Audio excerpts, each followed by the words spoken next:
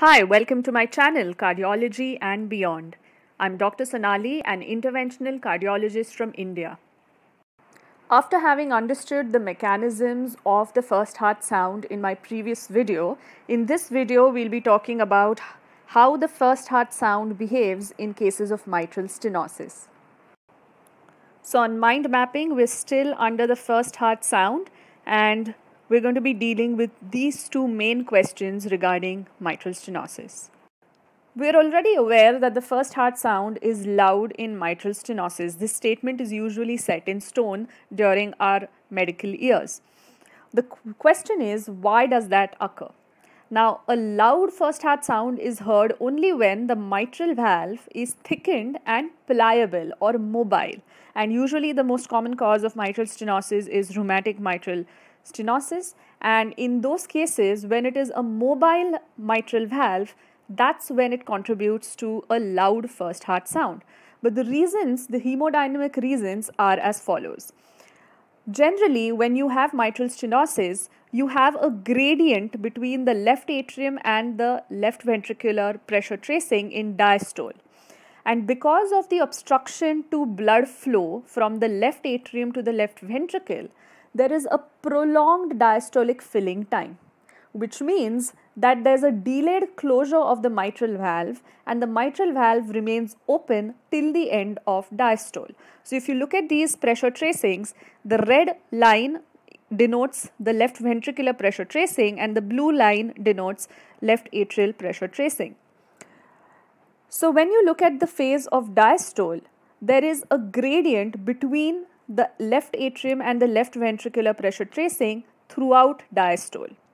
So this continuous gradient means that the mitral valve remains open right till the end of diastole, which means that in the subsequent systole, when the mitral valve closes, it has to travel a longer duration, a longer distance rather, it has to travel a longer distance, and it closes with a bang, especially if the morphology of the mitral valve is such that it is thickened and pliable. Now, to look at the echocardiographic equivalent of this hemodynamic pressure tracing, let's have a look here. The upper panel represents normal tracing and the lower panel represents what is seen in mitral stenosis. Now, we are looking at the flow of blood from LA to left ventricle in diastole, and that is denoted by these pressure waveforms by using either a pulse wave or a continuous wave Doppler.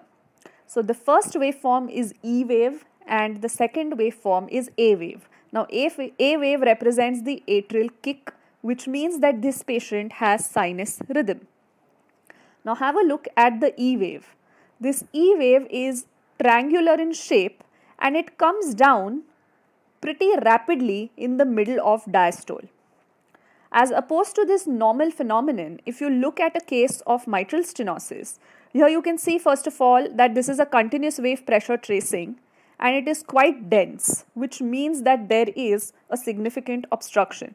If you look at the maximum and mean pressure gradient, it is 31 by 18 millimeters of mercury, which means that the mean pressure gradient is more than 10 millimeters of mercury. That denotes severe mitral stenosis.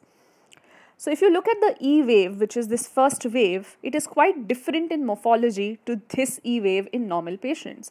And this E wave is quite prolonged and it sustains itself right till the end of diastole, after which the A wave is set in. The fact that A wave is present means that this patient still has sinus rhythm. So this is the difference in the E wave, that is the difference in the pressure tracing denoting the filling of the left ventricle from the left atrium through the mitral valve. The second point is, when systole occurs, mitral valve closure occurs at a higher pressure of the left ventricle. And why does the left ventricle have to mount a higher pressure? It occurs because it has to overcome the high LA pressure. So when you have such an obstruction of mitral stenosis, the left atrial pressure starts increasing over time. So as we've already seen in the previous video on the mechanisms of the first heart sound, dP by dt is change in pressure upon change in time, which is a pressure crossover point which occurs where both the pressures cross over each other. So this pressure crossover point is higher in cases of significant mitral stenosis because the LV has to mount a higher pressure to overcome a high LA pressure.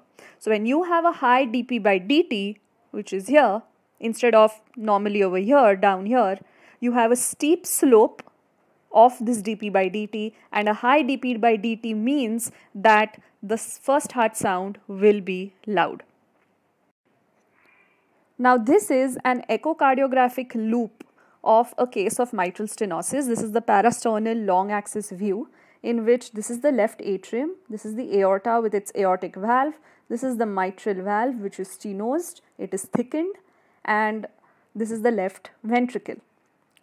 So what you can see here is during diastole, this anterior mitral leaflet domes into the left ventricle.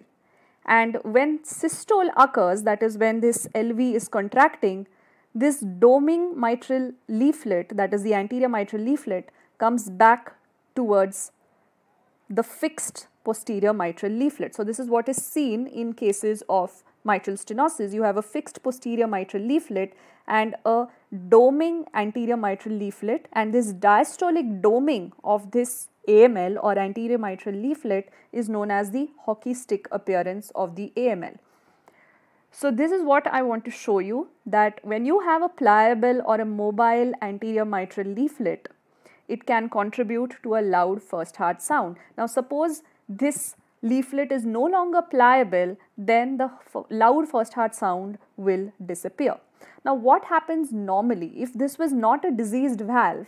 In normal people, towards the middle of the diastole, both the mitral leaflets start floating back towards the annulus, and then an atrial kick occurs which again opens both the leaflets and leads to the last part of the diastole. But in mitral stenosis, this floating back of the leaflets towards the closed position doesn't occur. Number one, because the PML is now fixed, so it cannot float any longer. And number two, because of a high pressure gradient across the mitral valve, this AML remains in a doming position in diastole and only comes back during systole. What are the causes of a soft S1 in cases of mitral stenosis? Now the number one cause why S1 becomes soft is when the anterior mitral leaflet is no longer mobile, and in fact it becomes extremely immobile because of heavy calcification. So a heavily calcified mitral valve contributes to a soft S1. In addition, because it is so calcified and so severely stenosed, the left ventricle becomes underfilled. It does not get the adequate amount of preload that it normally should, and hence it cannot mount a very high dP by dt. If you have increased volume, then you have increased force of contraction as per Frank-Starling's law. But this does not occur when you have a very severely calcific mitral valve. So these are the two main reasons. When you look at the echocardiographic pictures of the mitral valve, this is the parasternal short axis view. This is a case of mitral stenosis which is not calcific. So here you can see the anterior mitral leaflet and the posterior mitral leaflet. This is the left ventricle and this is the right ventricle. Right, so here you can see that it is fused at both its commissures. This is the medial commissure and the lateral commissure. The leaflet, both the leaflets are fused at both the commissures. However, there is no calcification. On the other hand, when you look at this picture, there is a big calcific nodule here at the medial commissure. And when you have a calcification which affects the leaflets, then it will lead to softening of the first heart sound.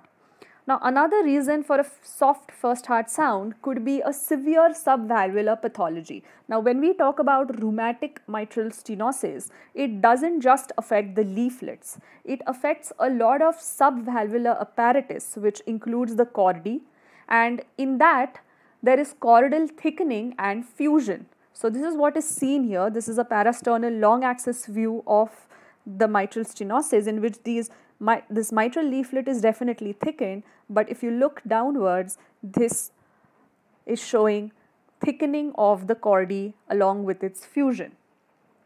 Another reason why S1 may be soft on the clinical examination in a case of significant mitral stenosis is when the left ventricular events are masked because of right ventricular events. And when you have severe MS, it does lead to pulmonary hypertension over time, and that can lead to severe right ventricular hypertrophy, and then you have a right ventricular apex which hides or masks all the sounds which take place on the left side.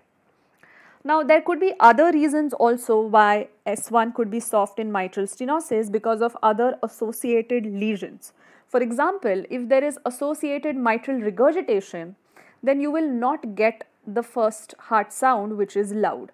That is because, as we've seen in the first video on the mechanisms of the first heart sound occurs because there is deceleration of the blood column against a closed mitral valve.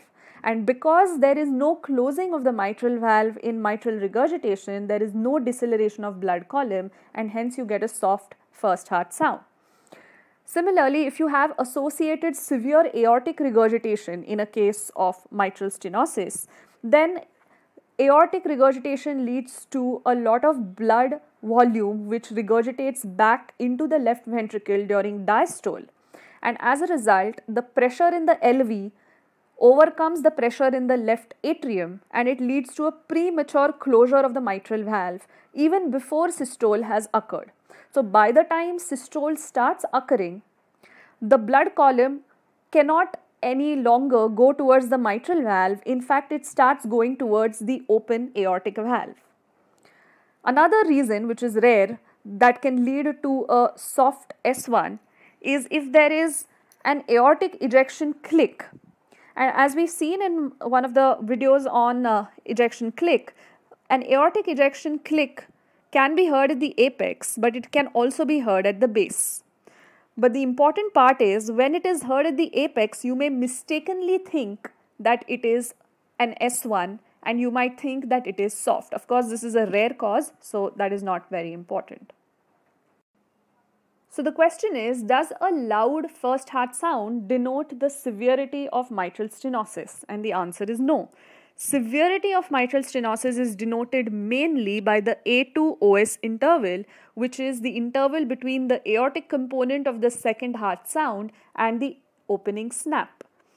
Shorter the interval or narrower the interval, more severe is the mitral stenosis. So what does this loud S1 denote?